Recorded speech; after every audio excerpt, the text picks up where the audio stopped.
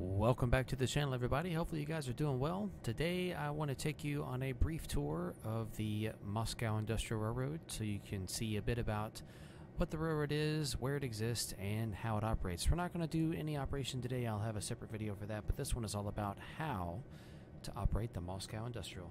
In this railroad, we love to refer to it as the MOSI.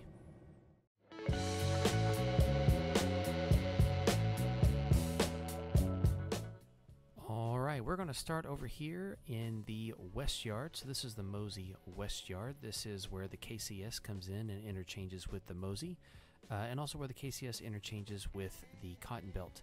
I do have quite a bit of work to do on this yard in the sense that I need to kind of clean up the tracks a bit, get some alignment issues fixed. Also, I need to add some scenery, get the road replaced, actually make it look like a workable yard. And then, of course, it needs to be populated with cars. But this track, or yard, sorry, has 11 tracks. So it has 9 tracks for sorting cars for their different industries. Moscow has 9 major industries served by the MOSI. So here in the West Yard, we kind of use this as our main classification track. The yard is far bigger than it ever really needs to be. That is not really how I wanted to do it on the route itself, but I did want to make it that way for ease of operation for those of you guys, so that as you mess with the route and engage with it, you might decide that you want to change things up and use the yard for something else, and I wanted the ability to be there as opposed to not having enough space. But we have the 9 tracks for classifying cars. We do have a double ladder, and then we also have 2 tracks over on the right for building and breaking down any trains that come from the KCS specifically for Moscow. So the way this works is you have a KCS local that comes in with cars only bound for Moscow. That's then interchanged with the MOSI. The MOSI classifies all the cars and then starts switching them out at their industries, which I will show you in just a minute. But before we do that, let's head over to the East Yard. All right, this is the MOSI East Yard. So the East Yard is for direct interchange with the Cotton Belt. We have 6 tracks on the left. 4 of those are for industries. So we have 2 tracks where we set out cars for industries on this side of the Cotton Belt, and you'll see what I mean in just a minute. This is technically the east side of the Cotton Belt. And we have 2 tracks for setting out cars bound to the west side of the Cotton Belt, which is where the west side yard is. And then we have 2 tracks here that we kind of keep open for any cars that are picked up to be sent out on the Cotton Belt, so that we can do some classification, and after we have them all in the yard, we can pull them out and classify them. These 3 tracks kind of to the right here are where we interchange with the Cotton Belt. So Cotton Belt trains come in, they either drop off or pick up, or both if they need to, and then they head on their way. And then the MOSI, of course, does all of the switching. Now, the MOSI does have its own livery. We have 4 SW1500s, and we have a bay window caboose. So thanks to my friend JClassFan09 for making those for me. Not sure how we're going to do release on those. I will figure that out later and announce that later, but for now, we're just talking about how all of this works. So when a train comes in from the Cotton Belt, it leaves cars, like you see these 5 cars here. Those were left by a recent train that I ran through here for a video. And then the MOSI picks those up, classifies them according to their destinations here in the yard. And then if they need further classification over in the West Yard, they get sent over to the West Yard. Typically, cars that come into the MOSI from the Cotton Belt only send cars to be classified in the West if they're going to the 5 industries that are on the other side of the Cotton Belt.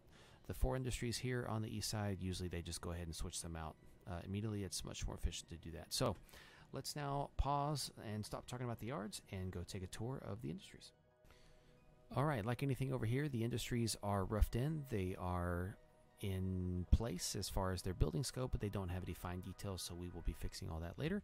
But this is a box plant. Their job is for making packaging for materials. So this industry, although its loadout is small, its car frequency is high because you can ship a loaded box car from here to any industry on the entire route, as well as shipping things off map. So now let's move over here to the right a bit.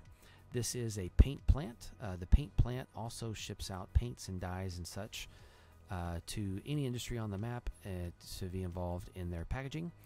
There's also a print materials industry that you can ship boxes and paint to as well, specifically to make print materials, and then those are shuffled off to industries as well. So not only did we create industries here on the route, but I also created industries to serve those industries. So I felt like that would be cool. That would add a lot of car loads and things like that. So this here, these 3 tracks are the paint mill. All right, and then here on the left we have an ammonium sulfate plant. So the ammonium sulfate plant brings in sulfuric acid in tank cars and ships out ammonium sulfate in bulk form. This is used in fertilizers as well as some other things, but there's only really one industry on the route that receives ammonium sulfate, so any loads that don't go to that industry would have to go off map. And then over here to the right we have a very important industry. This is the textile mill, so they receive all kinds of leathers, linens, fabrics, cotton, wools, all that kind of stuff, and they make them into all kinds of finished or intermediate goods. So we can make fabrics, we can make full-on textiles, clothes, jeans, furniture, stuff, you know, all the kind of clothery or hosiery needs that you would need for any of those later products are made here. So the furniture plant over in the town of Med does receive loaded boxcars from here with fabrics that they can use for making the furniture. So there are several places that you can ship textiles from, but this is the textile mill. Those 4 industries that we just looked at, those are the ones that are directly served by the East Yard. So now let's take a tour of the remaining 5 industries. So we go up the hill over here.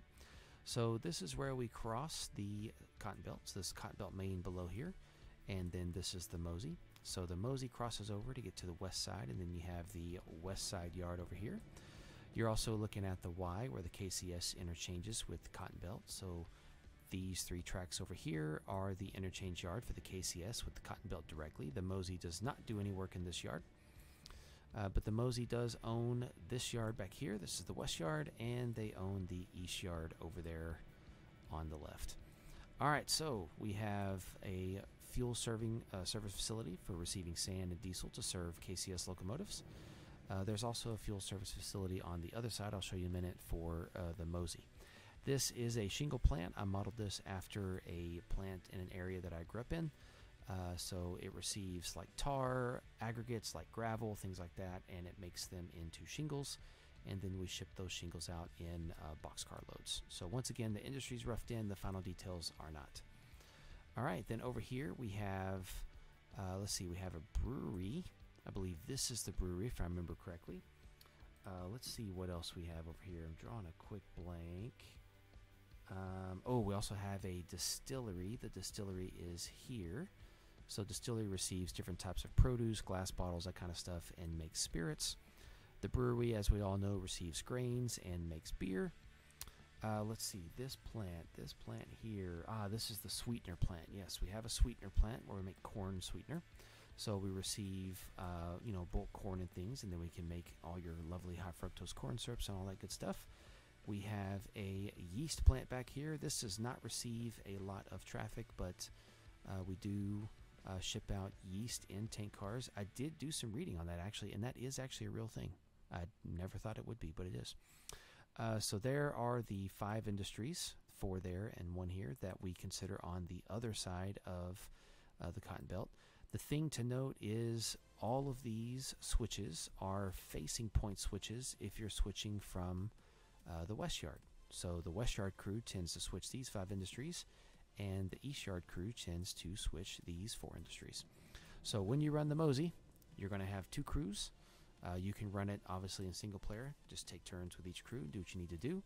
But typically, any cars that are received in the east yard that need to go to the 5 industries up the hill are typically first run over to the west yard and classified, and then they can be picked up by the west yard crew and shoved up the hill to be switched.